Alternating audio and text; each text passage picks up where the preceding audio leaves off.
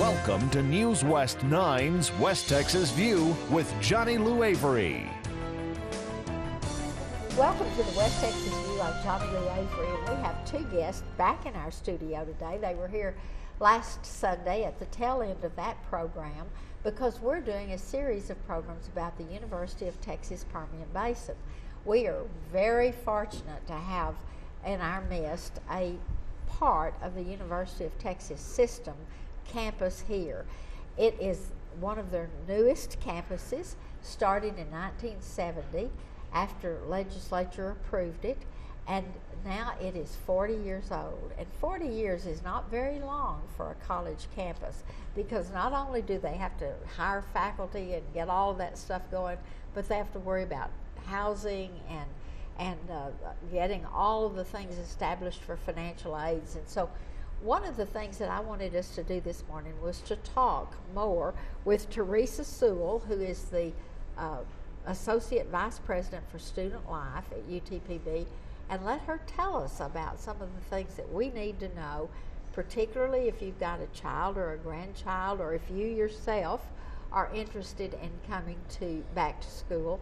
Then this is a program that you really want to watch, because you couldn't go any further away and get any better education than you can get right here at UTPB. So welcome back with us, Teresa Sewell, Associate Vice President of Student Life, and Oscar Vazquez, who is the Student Senate President. He came to us from Puerto Rico, and we are very, very fortunate to have him here. So first of all, let's reiterate your background and how you got to be at UTPB, Teresa. I came to UTPB in 1984 to work in student activities. And because I had done that in my undergraduate work, and then I moved from various offices within student services, and just had a great experience on campus, and have seen so many changes and so much growth. It's just really been exciting. And everything has just been a positive step upward. Oh, it has. It sure has. And Oscar, tell briefly about your background. Well, I came about 3 years ago from the University of Puerto Rico. I transferred after my second year, and I am a senior in marketing here, hopefully graduating in May. Good. All right, let's go back now. We're going to come back to Oscar in a minute, but I want you to talk about student life in general. Okay.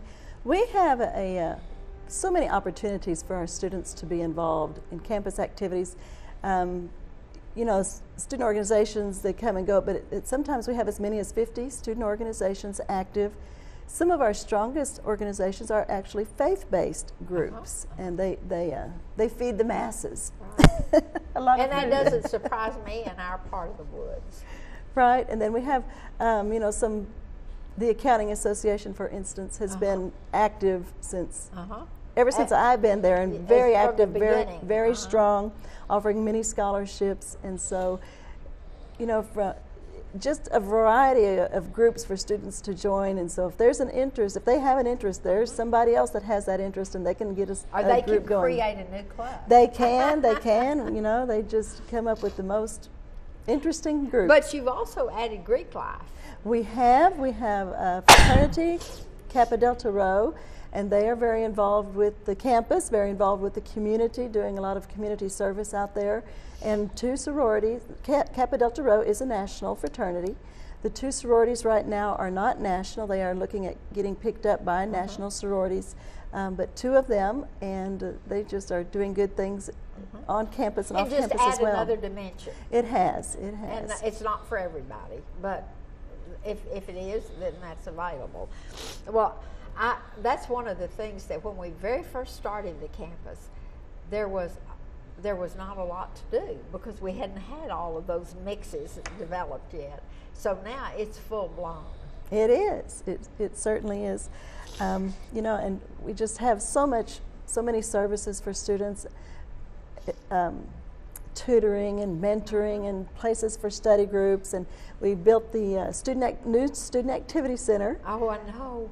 And it's just beautiful. Has a cafeteria now, and and all kinds of recreational things to do. Your Yes, pool tables yes, and things yes, like that. coffee shop, and so it's a nice place for students to get together. And with that, the Student Activity Center, then the addition of the Science and Technology building, it creates what we call the quad area. It's a lawn area between the buildings, so it's just really become a beautiful campus.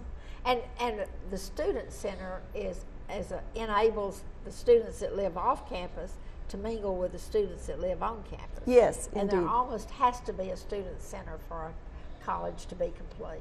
Yes, yes. And one of the things we've talked earlier about the athletic program, but that was another big dimension that was added when we began to really add all the different sports. And now we're very soon going to be up to 16 sports when they get the last 2 added. And then we're going to be talking about nursing and engineering in a couple of weeks. But talk about, you mentioned tutoring, and this is so important for students that particularly non-traditional students that come back to school after being out for a while. How do they get tutors assigned to them? Well, we have a Student Success Center that we opened, kind of reorganized all of our academic support services into one area. So math, science, writing skills, you go to one facility and there's tutors there, there's somebody to help you, they'll direct you. We also have so many online services that are available that students, particularly with our non-traditional and our online students, that they can access. And like the writing tutors will respond to students online through email, so a student could actually send their paper in electronically and get some comments about it what back. did I do wrong? Right. Before I turn this in. Right. So, well, one of the things that we always look at in a college is the accreditation, and a lot of people outside the campus, they don't understand what a rigorous process this is. It is. You have to have qualified faculty, you have to have the facilities, you have to have successful students. So it is quite an accomplishment. We are very proud of the accreditations that we have received. We have the College of Business is AACSB accredited, which I'm understanding is a real feather in our hat. Yes, that's true. And we have ABET, the Mechanical Engineering Program, received its ABET accreditation just as soon as it could. You have to have students have graduated the program before you can get your accreditation. And as soon as we could, after that first group graduated, then we received that accreditation. And we're working then on our petroleum engineering accreditation, and we just had our first graduates in December for petroleum engineering.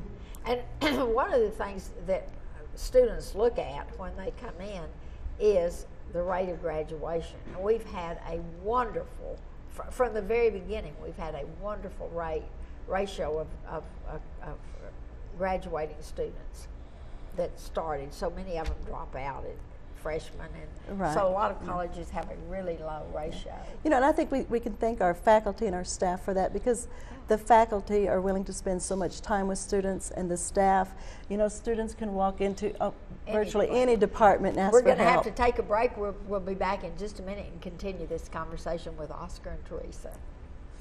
Stay tuned. West Texas View will be right back.